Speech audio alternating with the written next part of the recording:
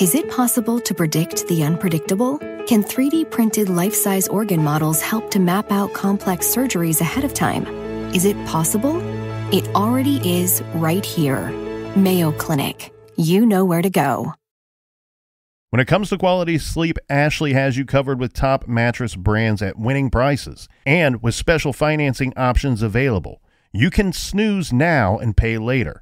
Plus, your mattress purchase helps give the gift of better sleep to children in need and U.S. Special Operations Forces. Visit your local Ashley store or shop online today and make every snooze count. Financing is subject to credit approval. See store or ashley.com for details.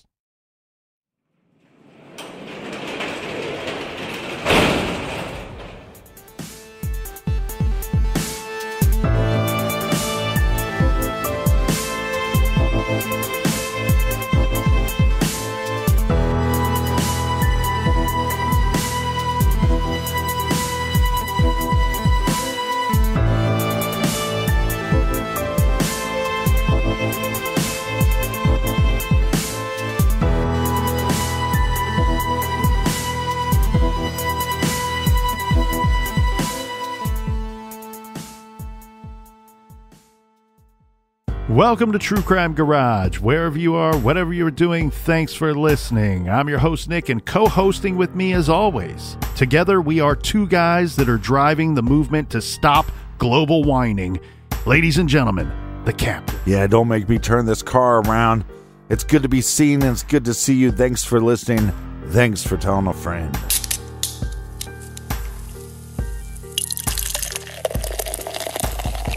Today we are still sipping on this fantastic beer by Highland Brewing Company, High Pines. This is a tropical, fruit-forward double IPA with notes of papaya, mango, and a little pine, getting high praise from the Garage grade 4 out of 5 bottle caps. And let's give some high praise and cheers to our friends. First up, a big cheers to Mama Marsha in Nashville. And a big shout out to Shelly in St. Paul, Minnesota. Next up, a double cheers to Grace and Nicola in Santa Monica. And a big we like your jib to Jessica in Reed Spring, Missouri. And here's a shout to Rebecca, who says that she has a crush on the Captain. Well, I wonder if it's Becky with the good hair. And last but certainly not least, Captain, we have Speedrow in Salt Lake City, Utah. Everyone we mentioned, well, they helped us out with this week's beer fund for the old Captain's Beer Run. Yeah, that's what I wear when I go to the beach. A Speedrow. Say it with me, BWERRUN, Beer Run. If you'd like to support the show and get something in return, check out our store page at truecrimegarage.com. And that is enough of the business. All right, everybody, gather around, grab a chair, grab a beer. Let's talk some true crime.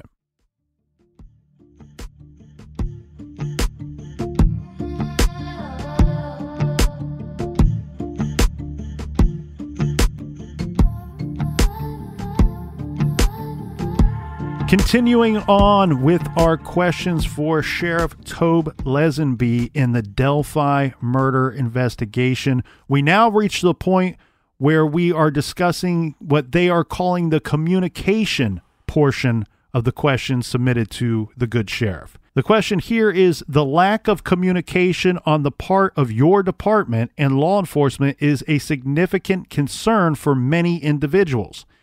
The exception seems to be the families of the victims. Why do you think this is the case?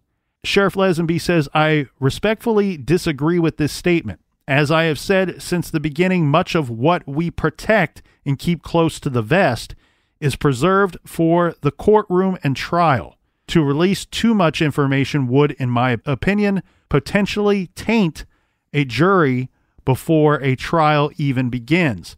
And as most know, the double jeopardy clause exists in the U.S. Constitution, which means, in short, the prosecutor only has one chance at prosecuting this case.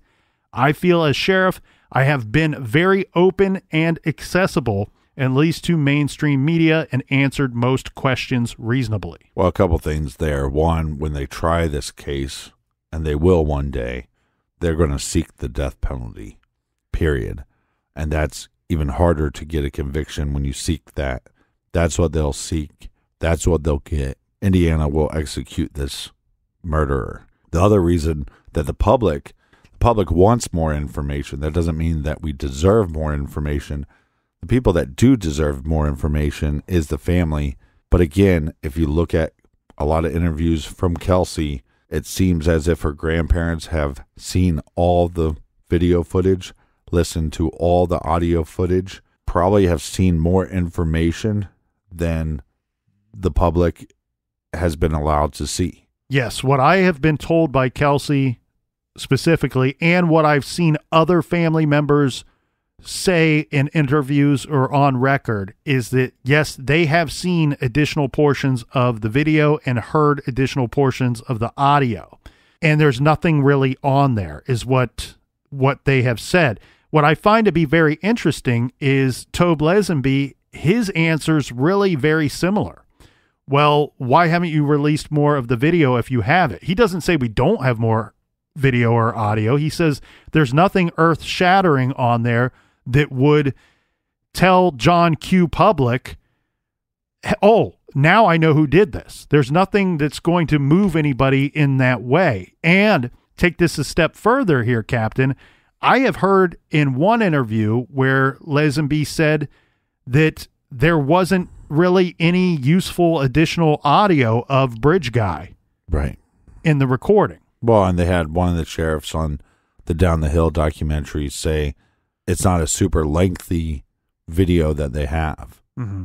The general consensus seems to be what, about 2.5 minutes potentially of video and or audio? Yeah, I think there's a bunch of different rumors there, but I think the thing too, for the public, at first law enforcement releases one photo, which is from a video, and then they go, hey, let's add a little bit to that. And then they give you a little bit more. After a time period of nobody coming forward and saying 100% for certainty that that's the guy, and then they're able to lock up the guy with those pictures, if there was a better image, they would have released the better image. Correct. That's probably the best image that they have. And I want to take this a step further here, Captain. Another thing that has been said, so the most common questions that I see recycled time and time again to law enforcement is, why haven't you released additional audio and or video if it does in fact exist? And why have you not disclosed the cause of death, the manner of death in this investigation? To hit on that second one, they have outwardly said, and I agree with this 100%, they say that the manner of death would not help anybody in the public, again, say, oh, I now know who did this. I now can submit a tip because I know how they were killed. Right. That has to be true. I back that up 100%. Does the prosecutor rely on you to determine what information is given to the public, or does he make that decision independently? And here, Tobe Lesenby is going to point out that they are both elected officials. They are both held to a different set of rules, so they both act accordingly inside those set of rules. So he's saying, no, the prosecutor doesn't tell me what I can or cannot say, and no, I do not tell him what he can and cannot say. The next question is, there is a surging movement across the nation from professional investigators and others insisting the police release more details about the crime scene and the investigation, not to mention the entirety of the video and audio found on Libby's phone. Why are you not releasing information? And go on to reference text written by searchers on the scene are now on the internet for everyone to see. There is also dispatch audio from when the girls were found on the internet now. Given these facts, how can you justify not releasing more information? He's going to give the same answer here as we've seen before. I respectfully disagree with this statement. He's trying to protect the integrity of their investigation, reminding that because of double jeopardy, the prosecutor has one shot at this thing. Question. The prosecutor fought in court not to release the 911 tapes of the Flora fire and won. He has publicly stated all release of information concerning the Delphi girls must go through him. All murders are unsolved for 4+ years. National statistics state after 1 year that there is less than 5% chance of an arrest. Is Carroll County doing the right thing by guarding information after 4 years, or are they endangering other children due to the prosecutor's office lack of experience based on your professional experience gathering evidence? Again, he's going to respectfully disagree with this statement as well. They're not releasing more information they don't want to potentially taint a jury before a trial even begins. I found one thing to be quite interesting and rather clever and a bit sad. One of the mothers of the victims said in the Down the Hill 2-part special, she said, "We all hear how bad and how difficult a case can be to solve after 48 hours has expired. Now we have this case, and it's been 48 months. Yeah, we're between a rock and a hard place. And I don't think any of us thought we would be sitting here having this same conversation of who is Bridge Guy? Why do we not know what happened after 48 months? I don't know if you picked up on this, but lately in some of the interviews I've listened to and then with the documentary, it seems like they're 100% confident that this individual is a local. Well, and I agree with that, but it's a much longer answer than just that. They say we believe he lives in Delphi or was from Delphi. He's, a local or was local at one point or may work here. So there's a local aspect to this suspect. Mm-hmm.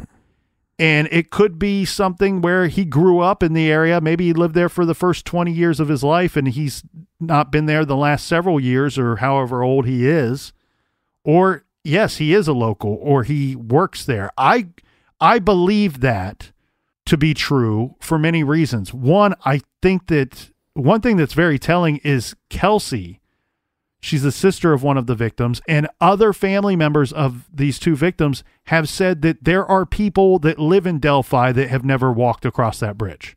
Mm-hmm. There are people in Delphi that have never gone to those trails. There's people that don't even know that bridge exists. Correct. So, and I believe that bridge was a big part of his strategy for cornering. Yeah, it's a trap. I think we both believe that bridge was used as a trap. And I think, again, look, there's two different theories. I think me and you we butt heads a little bit on this.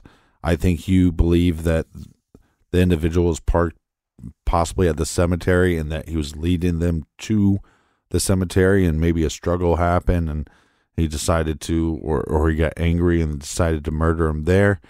I believe he moved them in that direction because he knew where Logan's house was and knew that in order to, get them away from anybody that possibly could see him or them, you would have to move them in that direction, because if you move them in any other direction, well, one, you're not going to take them back over the bridge, and you're not going to move them in any other direction because there's property there and houses there. Yeah, and one thing I think we can agree on for certain, and where our theories kind of overlap, is that all of those actions would be the same in both theory, where you're moving, you've used the bridge as a strategy to corner your victims, whoever they would be, and then you're moving your victim and or victims in a manner that you're going away from where you will be spotted, where you would run into some trouble.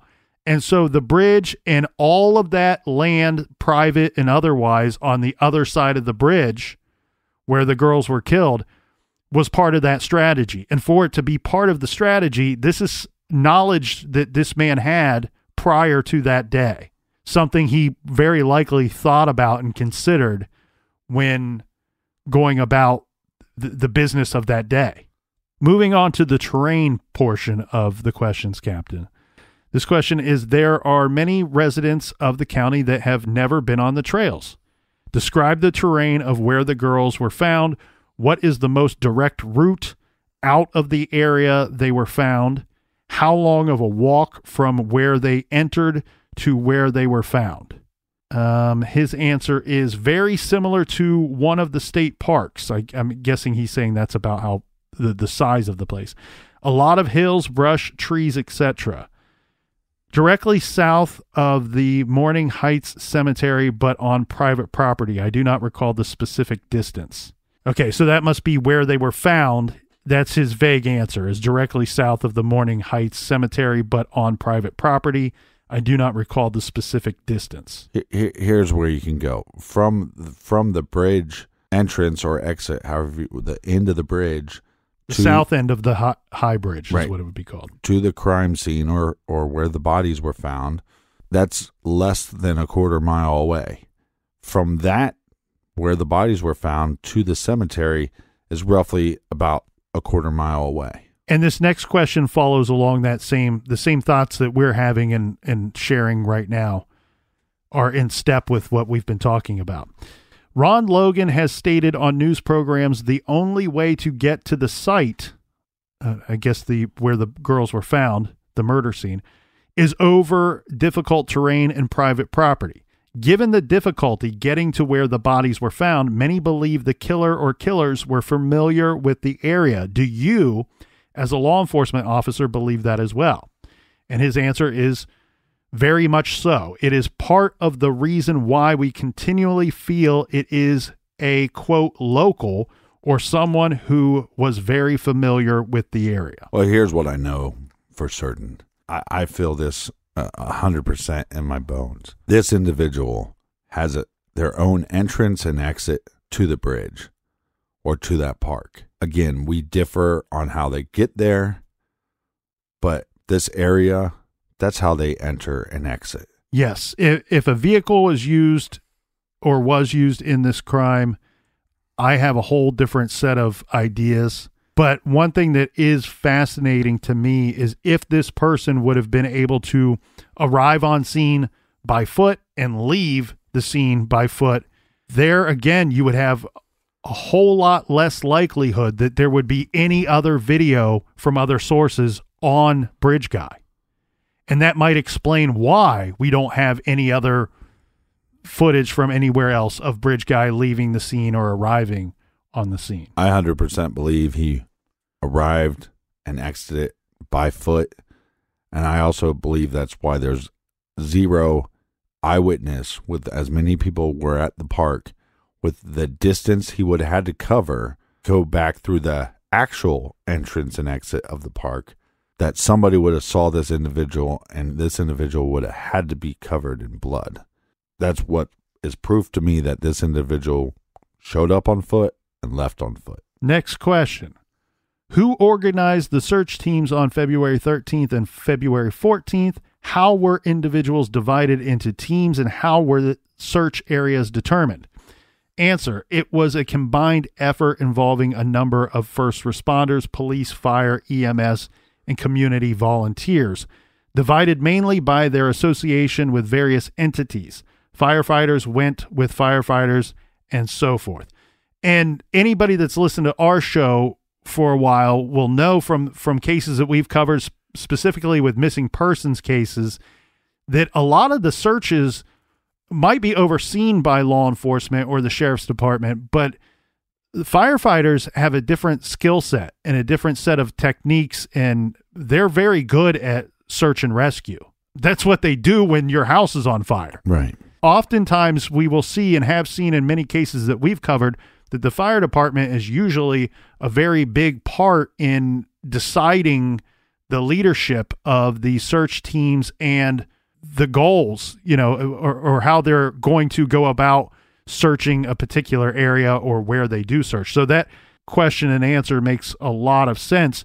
What is not questioned, and I failed to put it on my questions, but it's one thing that I asked Kelsey when I spoke with her, and it's something that I've asked anybody that's gotten close to this case, that's talked to the people in charge, and I said, did they require any kind of identification by the people that showed up to search on the 14th? Did you take records of any of those people? Did you write down their names, their addresses, their phone number? Did you ask for identification before they signed up to search? How organized was it? And we know from other serial cases, these guys returned to the area. We talked about Amy Mihaljevich's case. There's a guy that's a suspect right now because they believe that they saw his vehicle the day that her body was found months later after the abduction. They believe they saw his vehicle passing through a four-way stop near the body recovery site. And he had no reason to be there whatsoever. Right. So that puts him on a whole different list of prioritized suspects. And here, I would not be shocked if Bridge Guy returned to the scene to assist in the search efforts on the 14th. If he was in fact that relaxed, if we can dump him in the category of any of these other monsters that we've discussed on this show, it would not shock me. It would not surprise me if in fact he ended up on a search team on the 14th. Well, and what we've learned from other cases like Stephen Avery, that crime scene or that location where they're looking for individuals was, pretty contained and pretty small compared to a park. And there's several people that showed up to those searches that never signed in. And some of the people that were conducting the searches didn't sign in. I think, again, 100% this individual was there on the 14th. They knew what they did, and they knew that by being there at the search that, hey, you got a piece of clothing of mine, or you got a cup with some DNA of mine on it.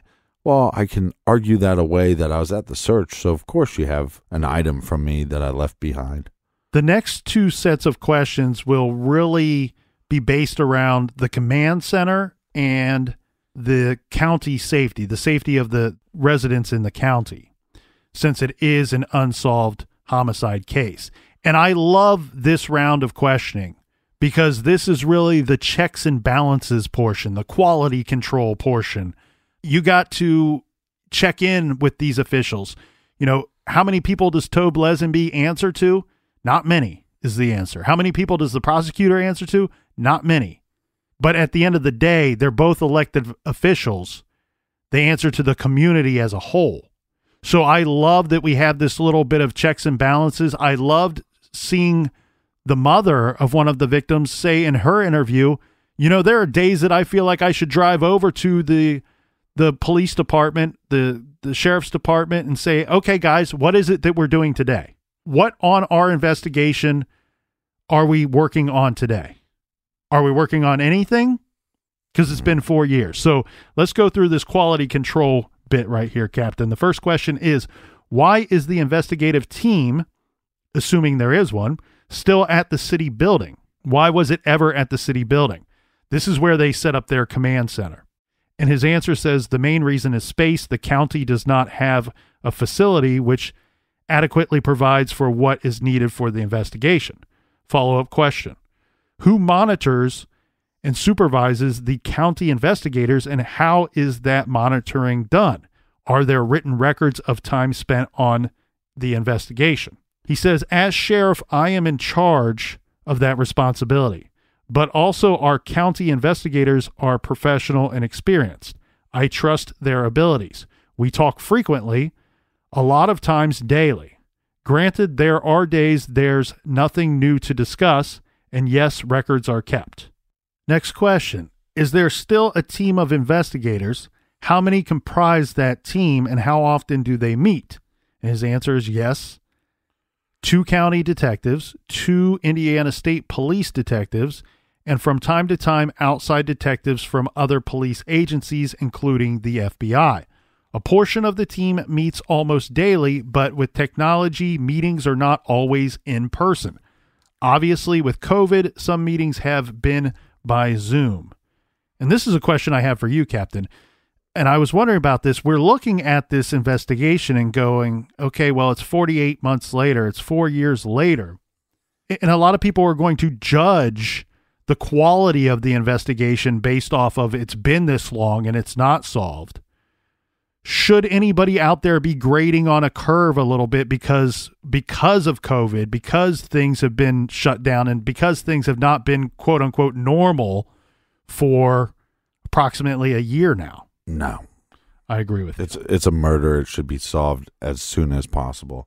And for all we know, they're doing everything in their power And all we can hope for is they're doing everything in their power to get it solved immediately. And just because other walks of life can't go and work as normal, I don't see how COVID or anything like that would have affected the investigation.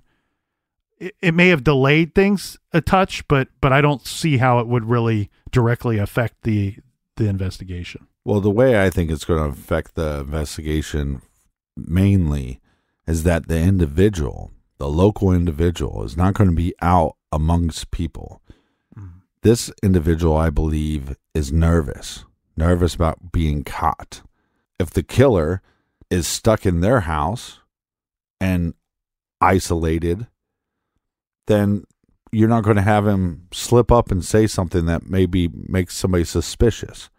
Or he might not be around the person where maybe he's telling his kids or telling somebody else's kids, hey guys, let's go over here. And that's enough for somebody to go, wait a second, I've heard that voice before. So that's what it's doing. It's isolating the killer by himself. And there will be several follow-up questions to the questions we just went through as far as quality control and what's going on with the inner workings of the investigation. And I'll kind of sum up his answers there. He's basically saying, look, we have 2 county detectives that are working this case. That this is their primary case that they work. We got 2 on the team from our agency. There's 2 from the Indiana State Police who oversees them. Well, obviously I oversee my detectives. Indiana State Police oversee their detectives. They're asked, is there an FBI agent stationed at the command center daily? And the answer is no. And he says, but through technology, it's not difficult to communicate with the FBI. This is interesting. Is the command center secure? How many people have keys to the command center outside of yourself, the Indiana State Police, 2 county detectives, and the FBI? Who has access to that room? And you can see why it's obvious why this is an important question. He says the people that have access to that room is anyone that is tied closely to the investigation. Then a follow-up question of, given the command center is outside of your jurisdiction, how do you as a sheriff assure residents their information is well guarded? And his answer is, again, those closely tied to the investigation know what a top priority the case is and that the information is safe.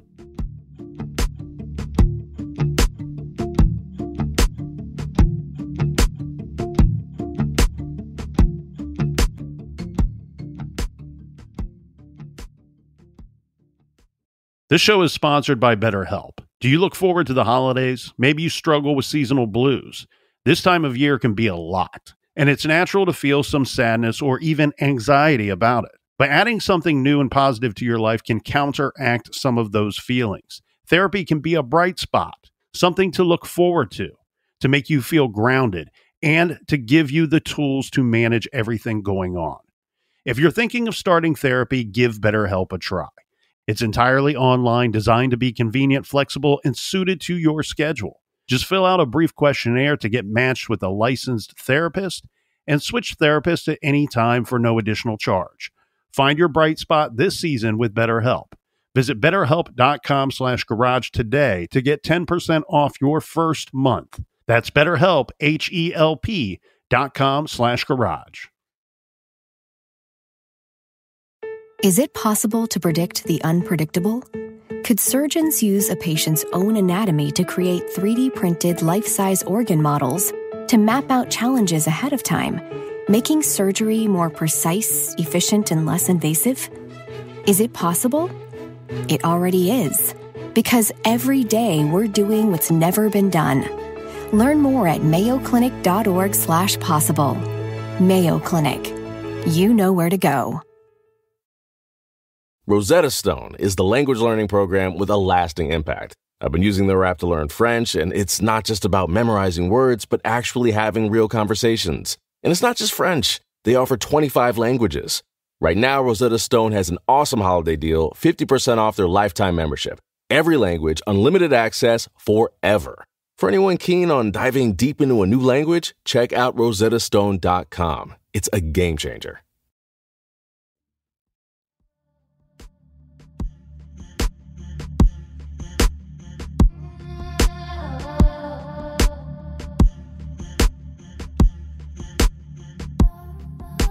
All right, we're back. Cheers, mates. Cheers to you, Colonel. Cheers to you, Captain. Cheers to all the good people out there listening in their garages. Now, on to county safety, which has to be a concern. Anybody in the area that has a family trying to raise children. We have this double homicide that's still unsolved 4 years later. We have investigators telling us that we believe it's highly probable that the offender is local. He's somebody that could... Yokel. Yeah, a local yokel that could go loco and go out and do this again. Yeah. Here's our question.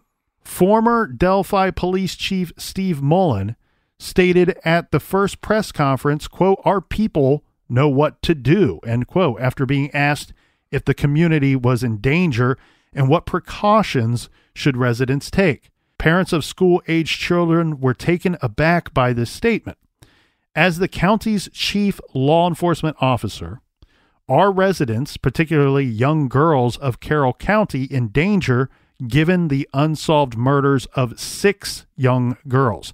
So anybody that's not familiar with the area, that area has had, in the past 5 years, there's been 6 young girls in 2 incidents murdered.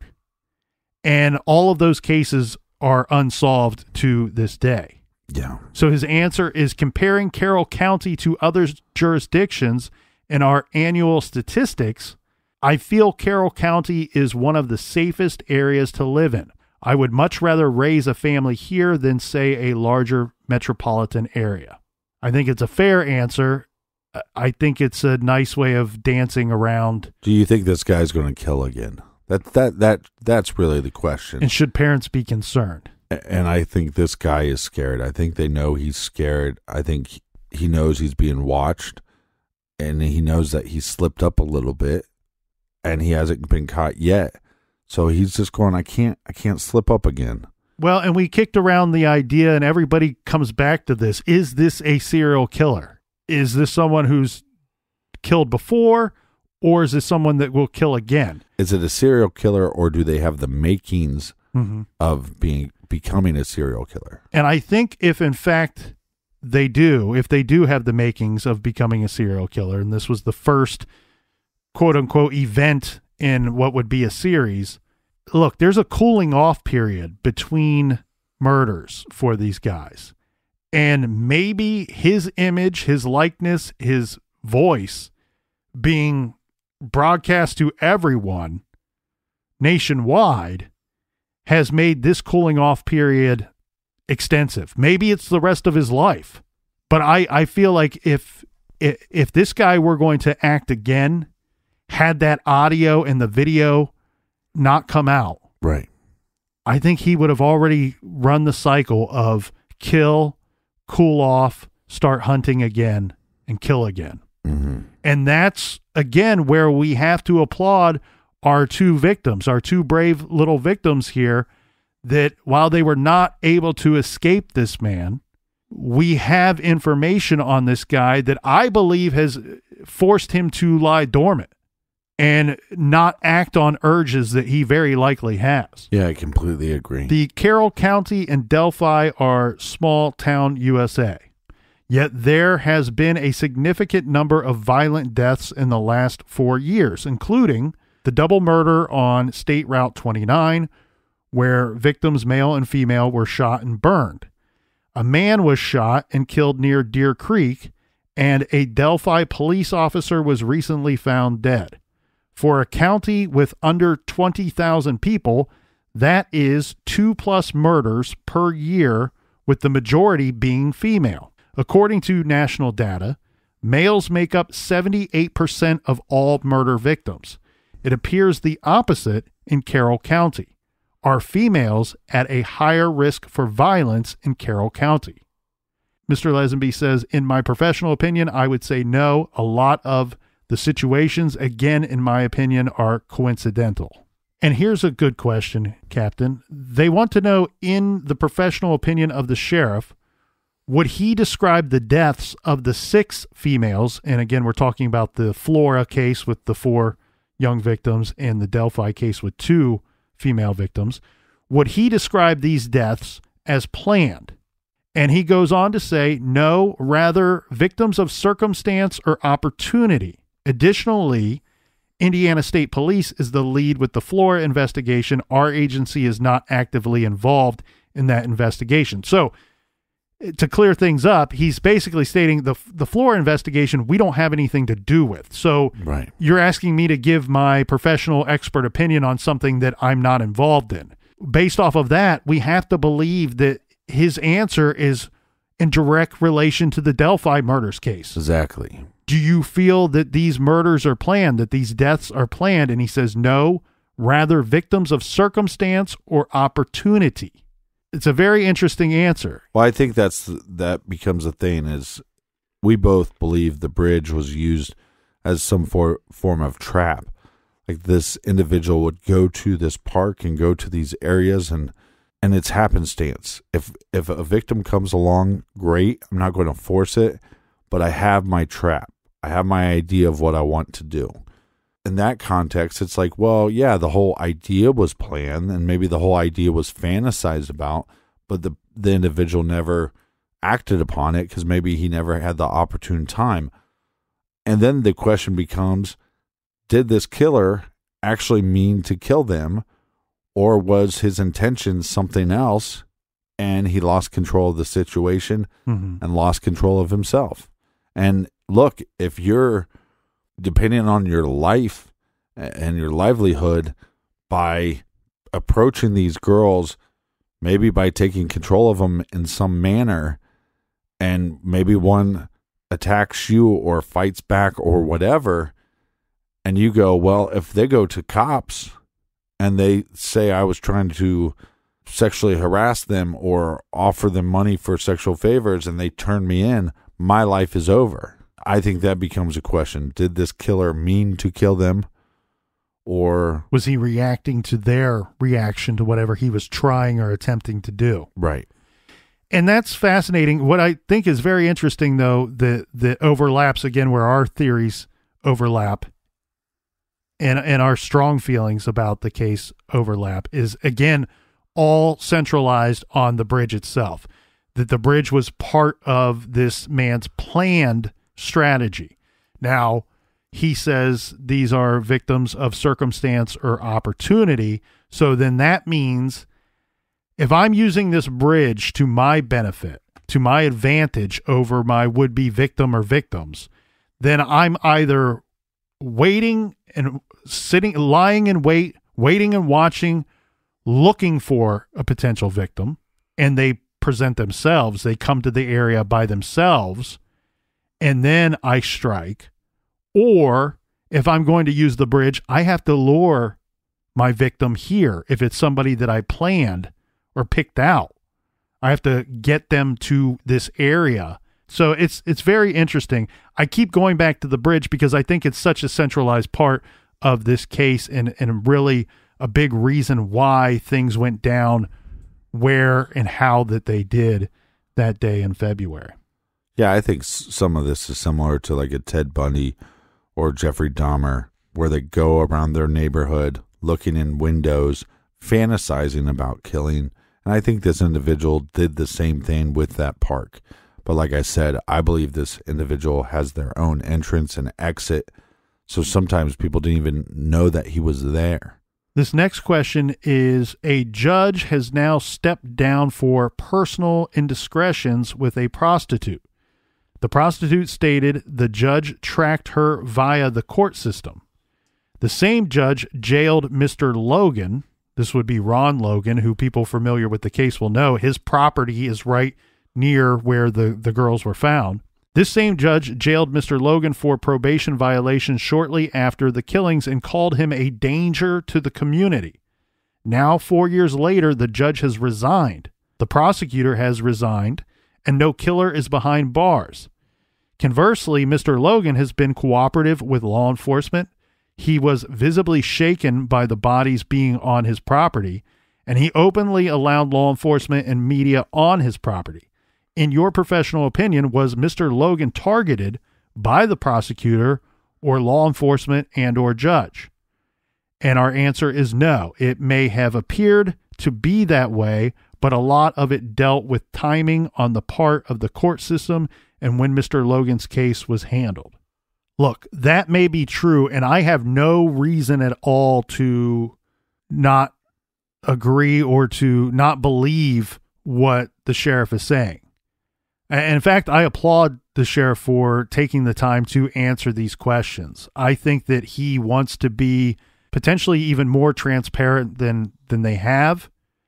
And I think because you have multiple agencies working together, that maybe he's not said as much as he would like to put out there, but he's being a team player.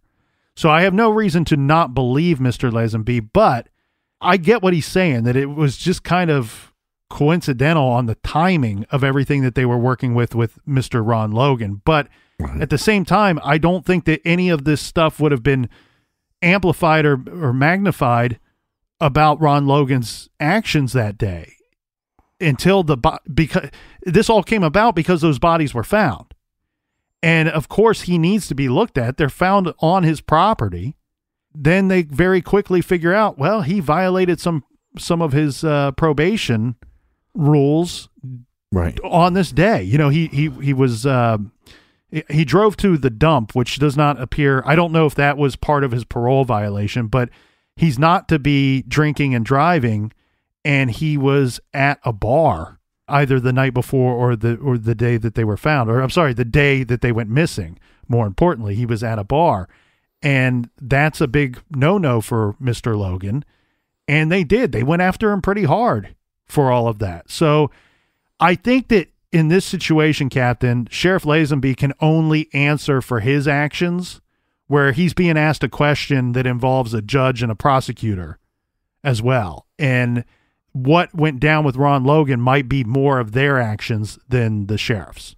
Well, again, another example of this is you put out these sketches and people are going, hey, there's a sex offender in that area that kind of looks like this sketch. Check him out. And then they go and find out that the sex offender is not living where they're registered to be at. Mm-hmm. Arrest will be made, and the people will have to be punished for that. It's just kind of, it's just what happens. And I think in this case, there's probably been a bunch of people that had nothing to do with this crime, but now are locked up or charges were brought against them because they weren't doing what they were supposed to do with their life. The next question is, how many total tips have been received? How many this year? How many this month? And his answer is going to be vague, but I think we can put in our own little work here and figure this out. He says total throughout the investigation is approximately 50,000. Total throughout this investigation is approximately 50,000. So he's not giving an answer on how many tips have been submitted this year or this month. He's just giving a total number for the 4 years altogether. I believe that it was in February or March of 2020 that it was reported that they had received 43,000 tips, roughly 43,000 tips at that time. So you do the math, get out the old abacus, count it up on your fingers and toes. It would appear that 7,000 roughly would be in the last year, the last 365 days. So that's still a good amount of tips if my math is in fact correct there, Captain. Yeah, it's because this community wants to see this case solved. When a tip comes in, take us through the step-by-step process of how that tip is processed by the tip line operator to how it is distributed to the investigators. Please describe what tipsters are told and the follow-up.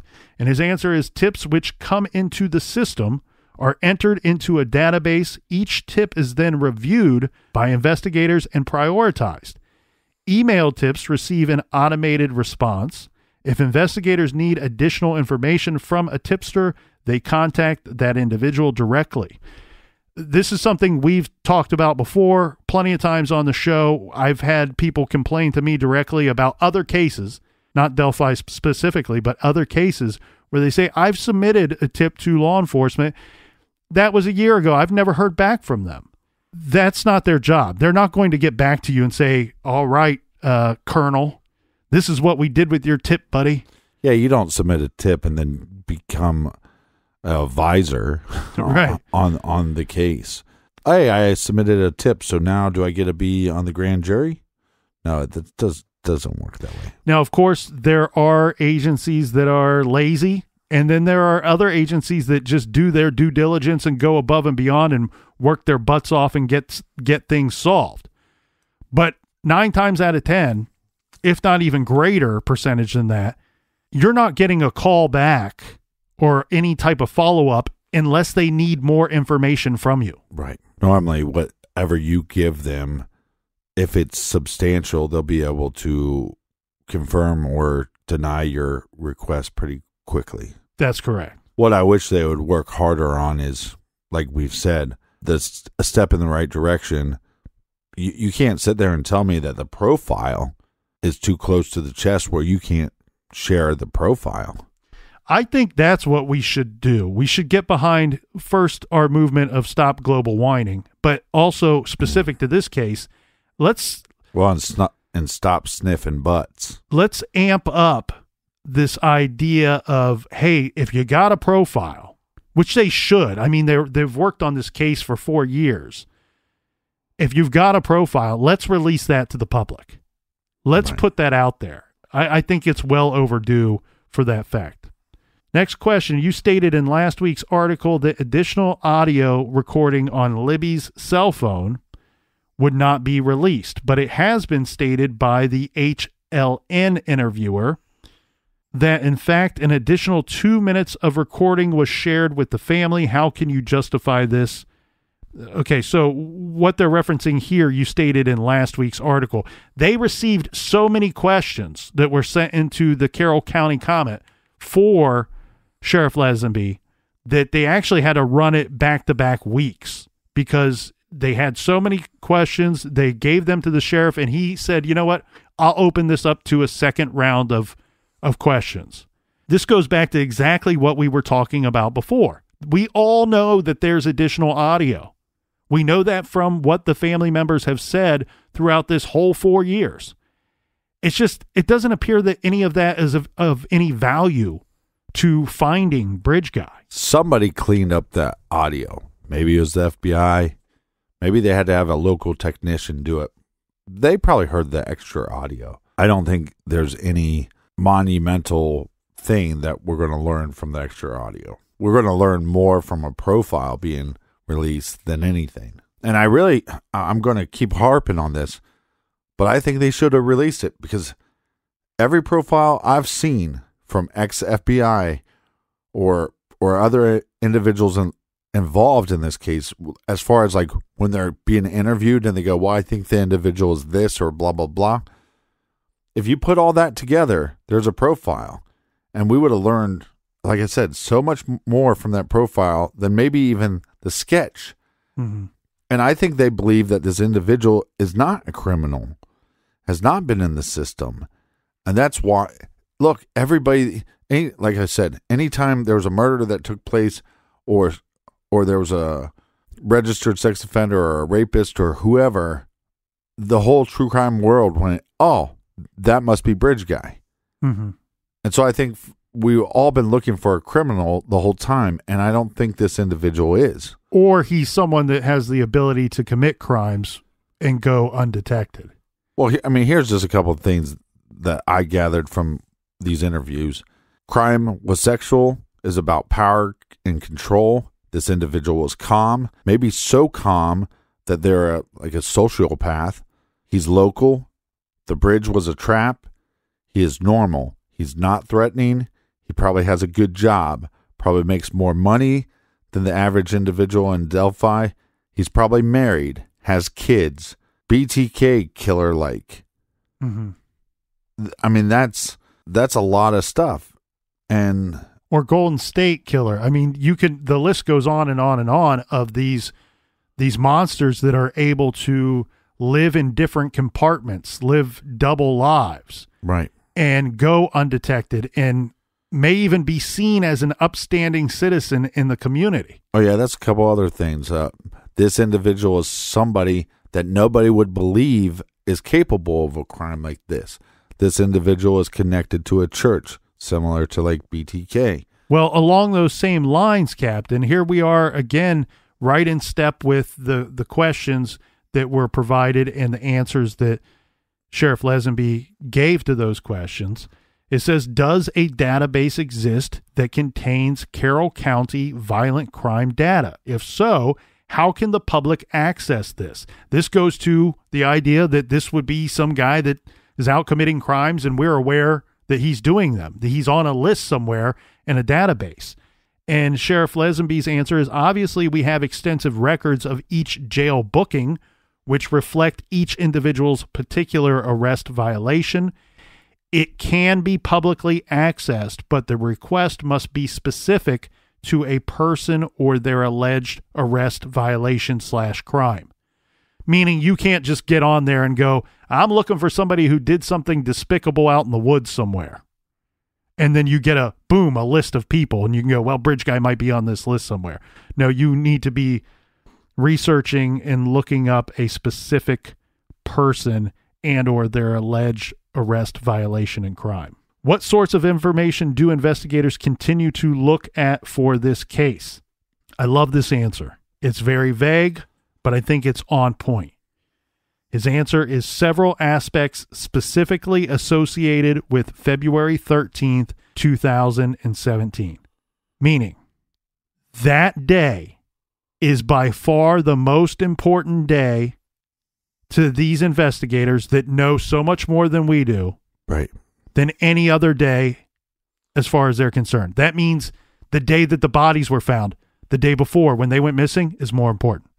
The day that so-and-so was arrested 4 counties over for a sexual homicide. No, February 13th, 2017 is more important than that day. More important than any day and any other suspect that came about via the public or the internet. They know that the one piece, remember they're still looking for that one piece. They say we will know what that one piece is. We'll be able to identify it as soon as it's presented to us or we find it ourselves. They know that the one piece they're looking for is going to be some information that is based off of something that happened on February 13th, 2017. Yeah. It could be something as small as putting a certain person in a certain area at a certain time.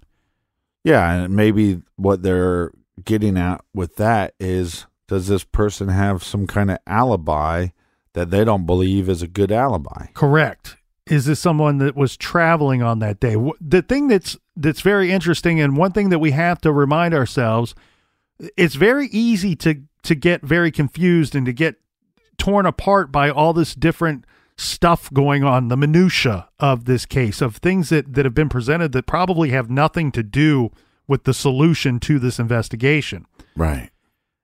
You got to look at the very bare bones of it and remind yourself of one simple fact. Okay, we know that the Snapchat picture of the girls going across the bridge was posted a little after 2 p.m. that day. And then we have law enforcement on record stating that we have strong reason to believe, or almost at times talking about it like it's a fact, that everything was over with, said and done at 3:30 p.m. So we know this dude, Bridge Guy, was unaccounted for that hour and a half. 2 o'clock to 3:30. Where was he? If you got somebody that you suspect and he wasn't at work at that time, I don't care if he got off work at 1:45. I don't care if you saw him at 3:15 and he was clean as a whistle. This guy was unaccounted for that hour and a half. We know that to be fact. And I think that's really what they're honing in on. And in a roundabout way, maybe reminding the public of that as well. Yeah, the colonel getting heated up. Next question. Do the investigators follow tips from social media? This is interesting. One person, a Sean Harmon, posted that his father and son were connected to the homicides. And I got to be fully honest here, Captain. Right. I don't know who Sean Harmon is, but he's listed in this article here. Yeah, he's a guy that came forward and said, hey, I believe my father and my son had something to do with this. And if you look at his father, he looks like Bridge Guy number 1. the first sketch. His son looks like bridge guy number 2. The second sketch. Yeah, and I believe his son was a part of the military for a while. So it's a weird thing to try to throw your dad and your son under the bus at the same time. And then you're named publicly as having done that. Yeah. And so what they want to know, was this tip investigated fully? And Sheriff Lesenby says the simple response is yes. Information which is felt to be legitimate to the investigation is followed into. This is not the arena for speaking to a particular inquiry or tip.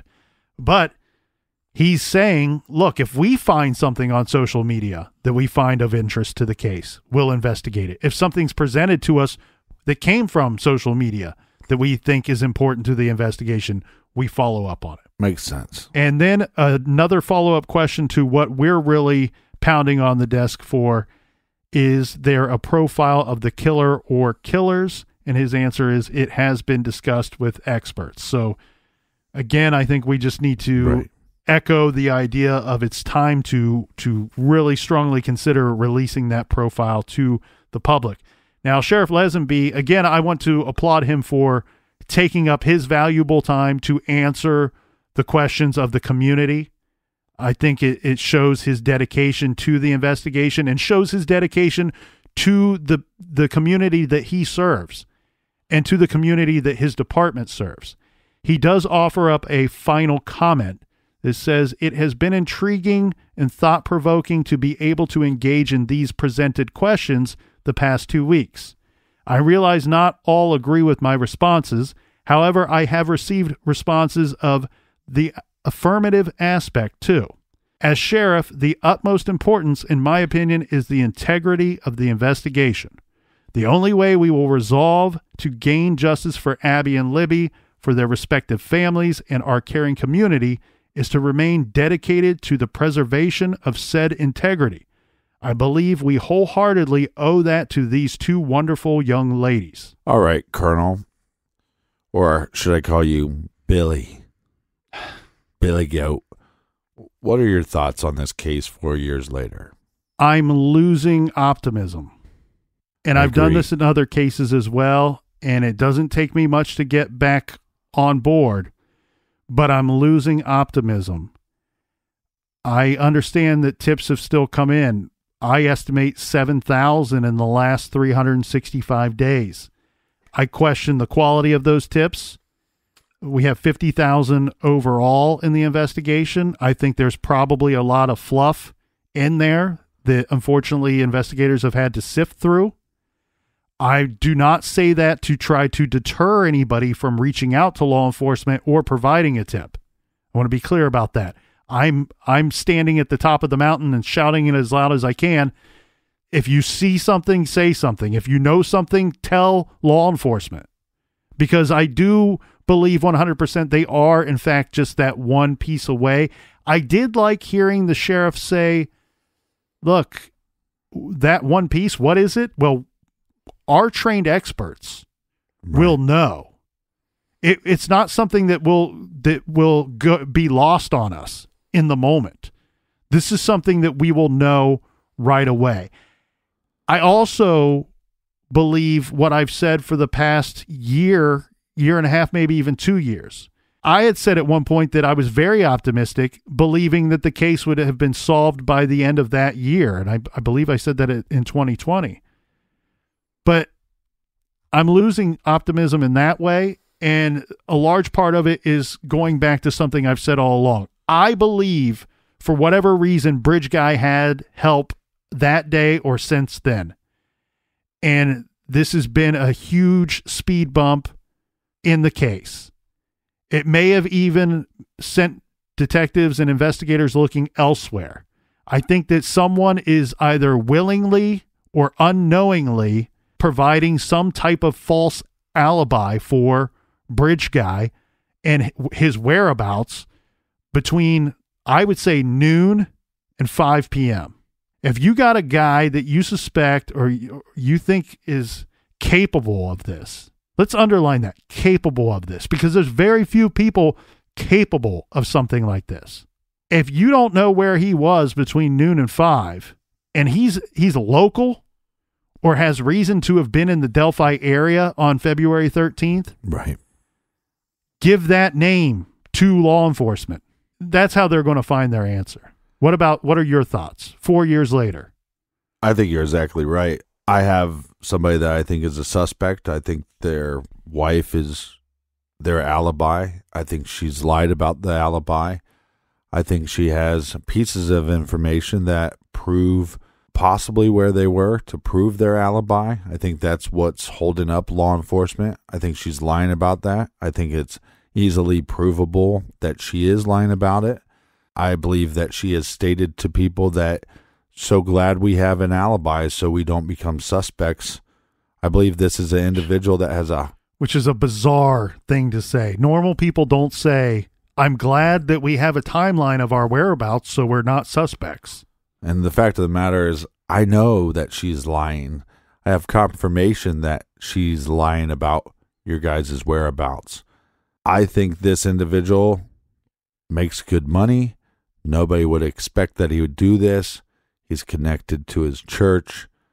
He has kids, possibly grandkids. I think he's older than what they're claiming the suspect is in the drawing. I think they said 17 to 40. I think he was older. I think he was late 40s, but such a young face that he could look probably late 30s. And I think he's local. He entered on foot, exit on foot. He knows the area. He knows all the properties around there. That's the direction he goes to enter the park. He uses that bridge when he enters the park. And I think he was able to get to a place of safety without being detected, being covered in blood, and to be able to get to a facility where he could get rid of all the evidence, all his clothes. I think, again, he makes more money than the average person in Delphi. His house is worth anywhere from 5 to 6 times more than the average house, average property in Delphi. Again, I think this is an individual that nobody around him thinks he's even capable of this. But I think this is it's a crime of sexual nature, power, control. He remained calm. I think this individual is very smart. He's very intelligent, beyond college, graduate school. Again, leader of a company. This is his second career. Already had a career. This is his second career. I believe maybe there's somebody in his circle that suspects him. And if you do, pick up the phone and just say, look, I know this guy and I suspect him. I also believe that this person claimed at one point that they're going to leave the area due to it not being safe. And maybe they've even lied about selling property or leaving the area. And anyone out there scratching their heads right now going, well, how would this person be respected in the community? How would this guy not be known? How do we not know the people that know this man the best? How do they not suspect him? Well, keep in mind, Dennis Rader, BTK, volunteered at his church for years. And he used the church's property to carry out at least one of his murders. Nobody in the church knew this guy was capable of doing what he did, what we now know for fact that Dennis Rader did, and he did it time and time again. In this case, in Delphi, the one thing that I am most confident about and what puts this monster into a different category than someone that just goes out and commits a crime of passion or some dumb criminal that does a crime on impulse, is, I think, a big reason why he seems so calm on that day, so relaxed, and you almost hear it in his tone, is because he has fantasized about aspects of this crime for years. He's thought about it for years, and he was acting on those fantasies when he went out there on February 13th. I would not be surprised if he was acting on those same fantasies at an earlier date while he sat there watching and waiting, looking for what he would determine to be the perfect victim. And for whatever reason, he acted on February 13th. But the one thing we do know that he has not done is he has not since told somebody else, I'm the one that killed those two girls. I'm the bridge guy.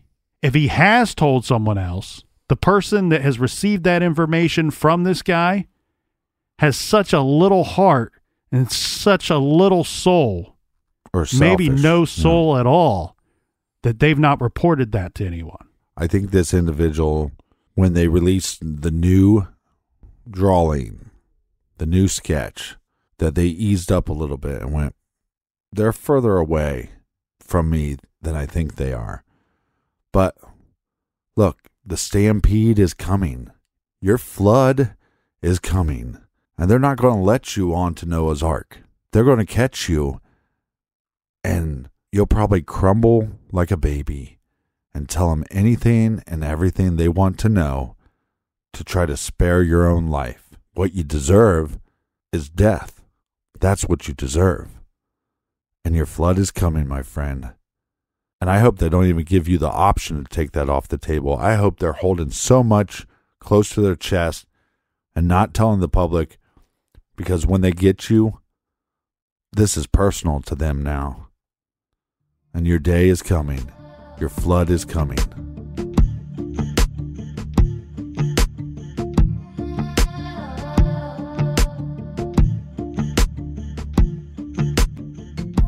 If you need more True Crime Garage, all of our episodes are available now everywhere.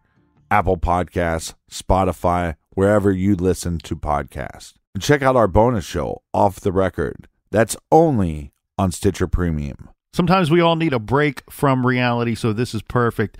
On this week's recommended reading, we picked a book that was released just this week, recommending a novel called Every Last Fear by Alex Finley. In Every Last Fear, an NYU student returns to his dorm only to receive devastating news that nearly his entire family has been found dead. The police say it was an accident, but the FBI seem far less certain, but won't tell him why. Check out Every Last Fear by Alex Finley, and you don't have to write that title down right now because I know that you're busy. Just go to truecrimegarage.com and check out our recommended page, and that's enough for this week, but we recommend that you join us back here in the garage next week. So until then, be good, be kind, and don't litter.